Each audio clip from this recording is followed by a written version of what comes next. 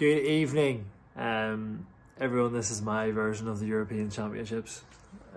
The racing kicked off this morning. Look, the boys are absolutely flying it. They're doing great. Came second there to the Lithuanian double this morning in the heat. I think they're only going to get warmed up and they're only learning how to race together, so it's phenomenal. Our girls did great today as well, coming in second in their heat. So everyone's doing really well. Fintan McCarthy's through into his next round tomorrow, winning his repechage. So look, the Irish team are starting to come on step by step, and it's great to see it. It's obviously very difficult being at home and watching the racing going ahead.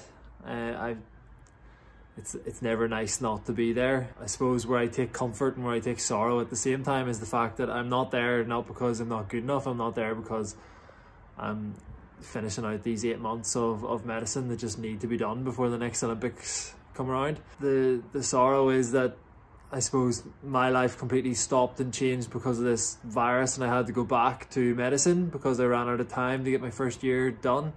And it was lovely at the start, and it was brilliant because everyone was doing nothing and I was doing nothing. But now I'm not back, and everyone else is back, and that's actually quite difficult to deal with. So my version of the European Championships will be in this garage over the weekend. Ronan and Dara did a 6:22 this morning, which was class, and it's great. Look forward to seeing what they're going to do tomorrow in the semi-final, straight through. So best luck to him and Dara and the big strong girls, who no doubt will have a fine showing this weekend as well.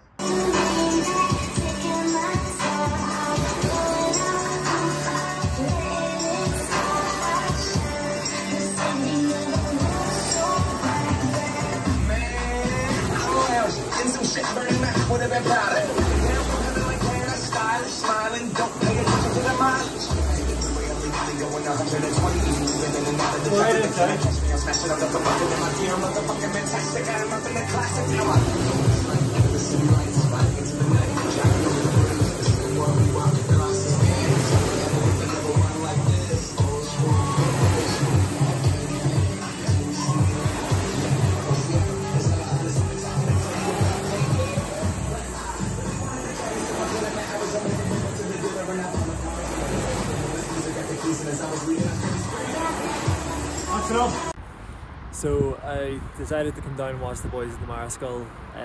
It's a 17-kilometre race that comes down through this bridge, through that bridge, down through that bridge, and finishes just on the other side.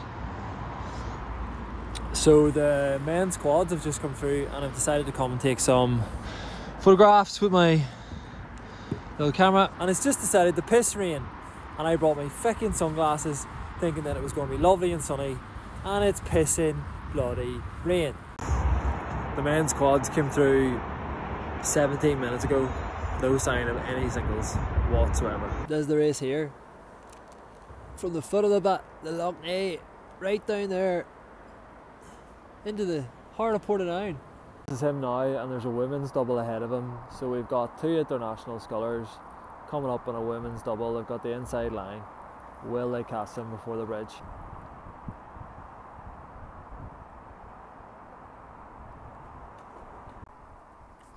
Ah, they did. Good job. Ross, how did that race go? You looked a bit shocking. I took a bit of video. I was worried you weren't going to overtake that women's double, but you managed to do it all right. Yeah, the season's been going well so far. That was the season opener.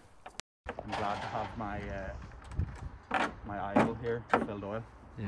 So lads, you just came down the track there. Nathan Hull, GB's next protege, and this is Ross Corrigan, fresh back from the European under-23s with a bronze medal in the men's coxed fort.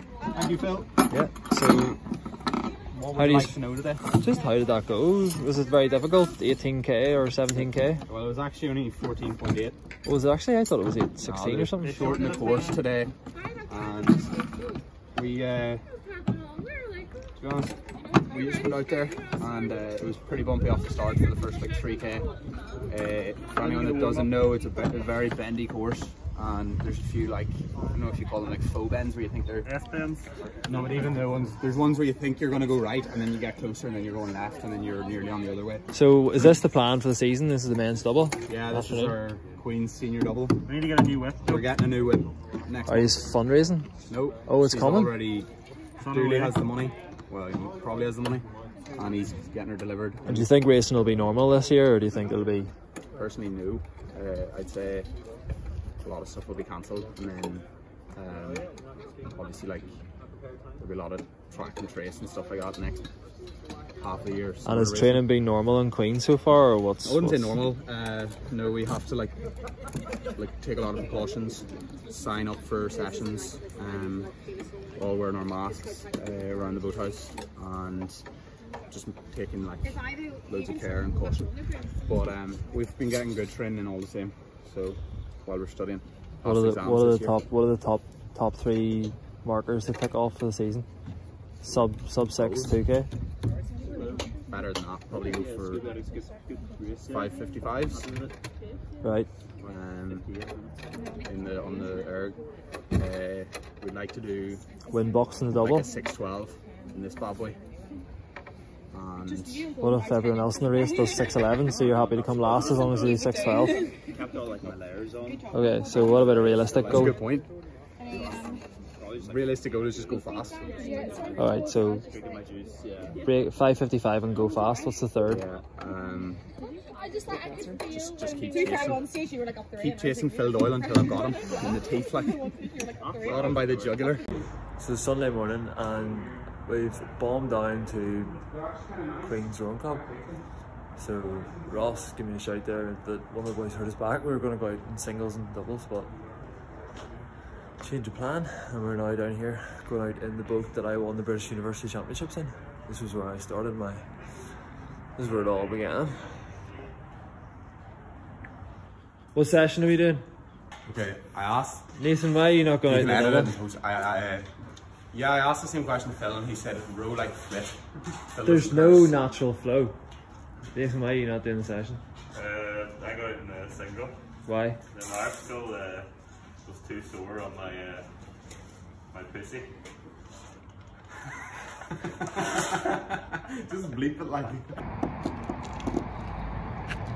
Sorry, a whirl of my own there, just starstruck. Rome Phil Doyle today. On the Swiss, and there might be more than a bronze in this if they can keep this up to the finish. And there's great support for the Poles here, as you can hear from the back.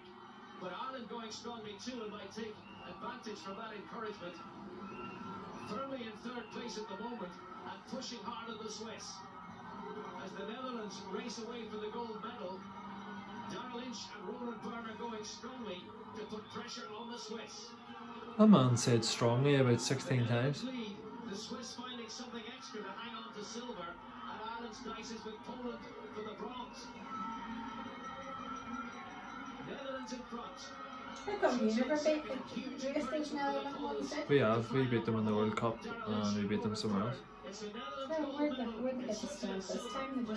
They don't like, they're not good in bad water. Ireland take third place in the men's double sculls with a terrific performance by Darrell Lynch and Roland Byrne.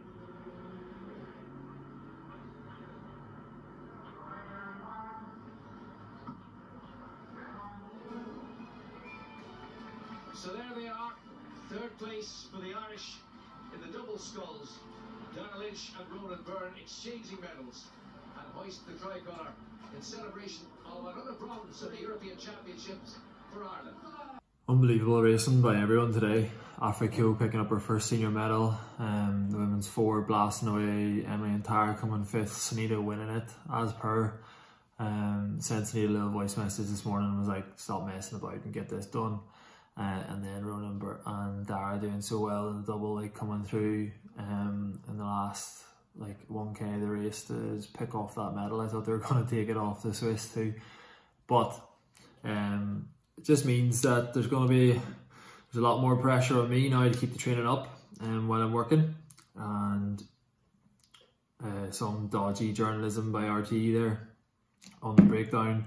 Philip's concentrating on his studies. I wish it was studying. Working 76 hours this week, so gonna have to try and find a bit more training where I can, try and link in with Ross a bit more to get out in the water. But yeah, me, Ben and Jerry are gonna have a relaxing evening here, and